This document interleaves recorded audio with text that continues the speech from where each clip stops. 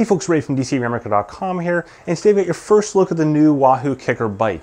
Now this bike joins not only the Tacx bike, but other bikes as well at Eurobike, and vying for your money at sort of the high-end realm of indoor training. Now what I'm gonna do is walk through from the back of the bike to the front of the bike, and then we'll jump on and do a bit of a ride. And so we'll start off with some of the specs here. And the way to think about this bike is it's not just an indoor bike, but it's also an indoor bike plus a climb. So if you're familiar with the Wahoo lineup of the climb that goes up and down to raise and lower your bike, the same is true here as well. So starting at the back of the bike here, we've got the flywheel. The flywheel is connected up to the drivetrain there via a belt system. So a little bit different than something like the Tacx NEO, but it is electromagnetic like the Tacx NEO and the Tacx bike. And then first for Wahoo, they have downhill drive resistance, or basically floor momentum. So if I go ahead and as I'm pedaling downhill and stop pedal, it'll go stop pedaling, it'll go ahead and continue to move the bike forward or feel like you're moving it forward. In fact, you can see that right here by just simply doing this, it keeps on spinning. So obviously I didn't push it very far and it kept on going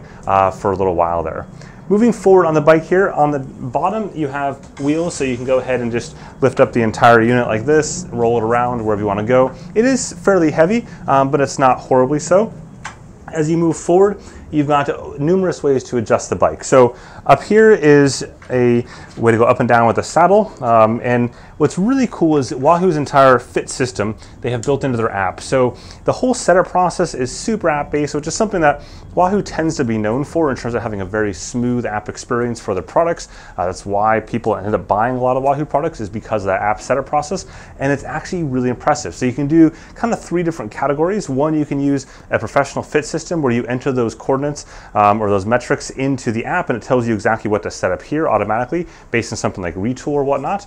2, you can go ahead and actually take a picture of your bike, and then it'll go ahead and tell you the exact points on the rulers that are listed on the bike here as to match your actual bike, which is pretty cool. Or you can just kind of like freestyle it and adjust these levers and whatnot based on your height and whatnot in the app itself. So a lot of options. I ignored all of those options and just simply adjusted the levers until it felt right. But if it was your own bike, you'd probably spend a little bit of time to do that right. So in terms of adjustability here, you've got up and down as I just talked about. Taking this lever right here, you can go forward and back. So I can just slide this forward or slide it back and just simply locks in place. The same is true right here to go forward and back, and then here to go up and down for the entire handlebars.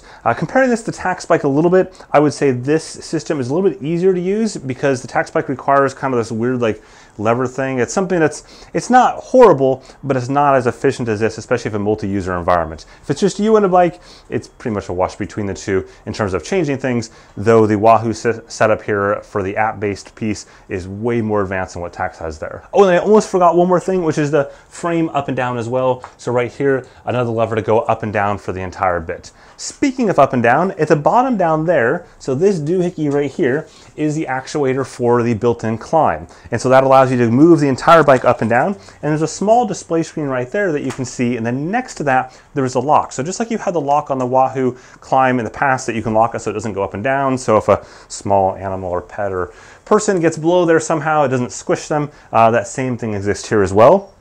And then you can use the buttons here to move the bike up and down. So in this case, I'm going up and down, up to 20%, down to negative 15%. And of course, if you're using an app like Zwift or Full Gas or whatnot, they'll do this automatically based on the terrain of the app. So pretty cool stuff there, given that's built in, and obviously they're the only one on the market that has this built into the bike itself. Next, in terms of adjustability, is the crank arms. Now you see these holes there, and what those are is those go to different crank arm lengths. So you have right here 165, 167.5, 170, 172.5, and 175.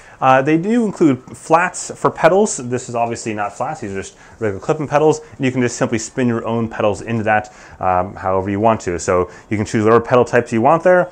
You've got your water bottle holder. You will not get a DC Rainmaker water bottle with your bike. You'll have to go off and buy your own. Maybe you get a Wahoo one, I don't know, but not that one. Speaking of when you get that bike, the app will actually walk you through setup as well. So the app kind of goes step by step. Again, it's super, super clean. Having done the setup of the Tacx bike compared to this, that was sort of like a bit of an adventure of you open up IKEA style, and it's super easy, but it's not as clean as this. Now, does it really matter at the end of the day in terms of time taken to assemble them? No, probably not. They're both about a half an hour to do. This just makes you feel warm and fuzzy inside. Compared to that is a little more IKEA. Though I like IKEA, like the meatballs, they're pretty awesome. Oh, just a quick interruption right now. If you're enjoying this video, go ahead and whack that like button at the bottom right now. Before we continue on, it really helps with the video as well as the channel quite a bit. Okay, so on to the last piece of the bike here with that quick camera change is the shifting. And this is something it's really fascinating how they've done this. Again, app driven, kind of the Wahoo mantra, if you will. So when you set up the bike, you choose what kind of shifting you want, and you're probably going to choose based on what your bike is in real life. So if you have SRAM ETAP, you can choose SRAM ETAP. If you've got Shimano Di2, you can choose Shimano Di2. If you got Campagnolo, you can choose that as well. Like, it's all an option there. And then even further than that, you can choose what kind of virtual cassette you have, as well as what kind of virtual chain rings you have. Do you have a 1x, 2x, a 3x? In other words, how many chain rings in the front do you want? And then in the cassette, what kind of cassette do you want? You can define all that within the app itself. Again, super duper clean. Better than what I've seen from both Wattbike with the Atom or Tacx with the Tacx bike. Those two aren't like terribly far off from this concept, but this is, again, very Wahoo app driven clean. So in terms of buttons and whatnot, you've got a couple buttons here. The first one over here on the left hand side controls going up and down, so you can see right there the tilt's going up and down, the actuator that we talked about in the back there. And then you've also got the brake levers here. The brake levers will actually stop the flywheel itself. And now, unfortunately, Zwift does not yet support that today, so it doesn't really stop your avatar in Zwift, but there are apps that may be out there that will support this sooner in Zwift, and therefore you can actually like brake, which may be useful in some sort of kind of e-racing type scenarios. So if you watch this here, I'm just gonna go ahead and spin this forward, and then if I hit the brakes here, it'll go ahead and stop it pretty quickly. And I'll show you when I'm actually riding to show you how it stops there pretty quickly. But kind of pretty neat stuff. So with that, I think I've walked through everything. Oh, in terms of shifters, you've got buttons right here on both sides as well. And again, those are how you configure it. So in my case, I've configured it with SRAM ETAP, so I can do a long hold of both of them to go ahead and shift my front ring. And then you'll see on this little display right there, there's two numbers. The top number shows you your front ring setup. So in a 1x, it wouldn't really show you anything, just show you that one gear. If you had a 2x, so two chain rings like on a normal bike, then it would show you which gearing you're in, 1 or 2. And then the back number there shows you your gearing in the back. So very similar to what you'd see on the Tacx bike or what you'd see on the Atom up on display there. You are not shown no gears in Zwift, at least not on Mac for me anyways, which is kind of a bit of a bummer because this isn't like a great location to look at in terms of seeing that down there versus it is on the screen to see what gear you're in. Over time, you'll probably get that more based on feel, but having ridden the Tacx bike quite a bit as well as the Wattbike Atom quite a bit over the last year, I think in both cases it is handy having that on the screen itself. So with that, we'll go ahead and jump on it there and get it going.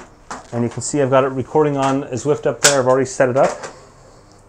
And I've got it set up to automatically adjust the resistance, so it's unlocked. And there's a lock and unlock button. You just press this right there to lock or unlock the climb to go up and down. So you can see, as I've just head back to unlock, actually, it went ahead and it went down a little bit. I'm at 0% grade right now on Zwift. I'm gonna go ahead here and get cooking. In terms of road feel, the best way I can describe it is clean. It's very smooth. It just feels buttery. It doesn't feel like Le Mans Revolution, you know, road-like, no, but it feels very clean. So I don't feel like any grinding in there. I don't feel any kind of weirdness on the actual road feel. It's not too shabby. If I go to sprint here, it reacts pretty well.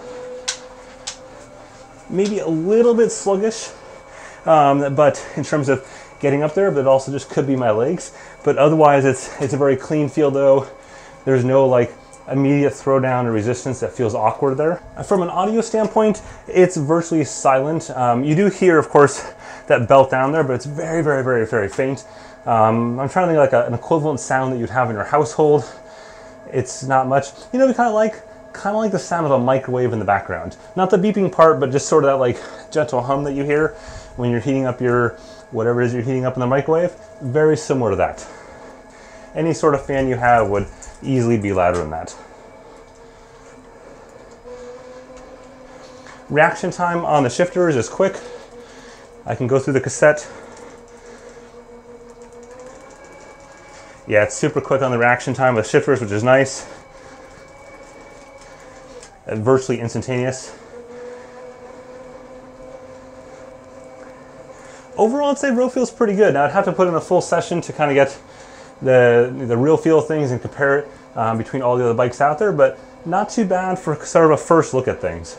Okay, so one minor thing to mention, it's pretty cool, is that the bike also supports dual Bluetooth smart connectivity, something that Wahoo actually started off with the headwind fan last year doing, and allows you to have multiple devices connect to the bike over Bluetooth smart, so they're not limited to just a single device like a lot of existing sensors and trainers are today. Okay, so there you go, a first look at the new Wahoo bike. Now, here's the bad news. It's not cheap. $3,500 to be precise. And the other bit of bad news is availability. It's pretty unlikely you're going to be able to pick this up tomorrow. I mean, there's a chance. There's a very, very slim chance. Like the same sort of chance that a Ben & Jerry truck is going to show up right now behind the camera and give me free ice cream. But it's plausible. What's more likely is that you're probably talking later on this year. And in talking to Wahoo, they may have some initial units available, like very near term, but a very, very small number of those units. The vast majority of them will come again later on this year.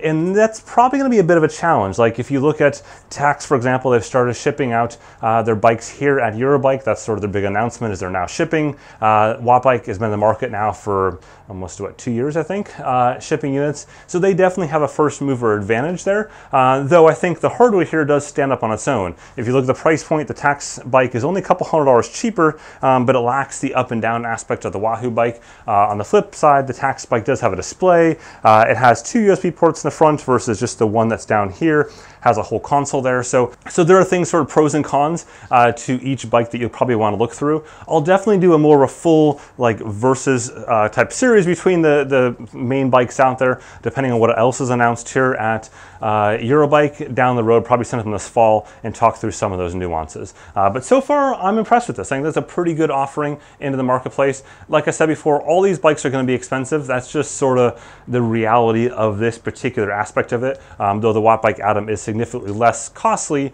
but also less of a mechanical thing, if you will, than some of these other units. Okay, so there you go, a complete look at the new Wahoo bike. Again, stay tuned for the full review down the road at some point. This isn't a review. I just toyed with the bike a little bit, played with it, rode for a little bit. Simple as that. If you're new around here, whack that like button at the bottom or the subscribe button. I really appreciate it. There is a boatload of sports technology still to come here from Eurobike, as well as IFA, which is coming up starting tomorrow on the wearables front. There's a lot more stuff. It's a lot of stuff. You don't want to miss any of it. With that, have a good one.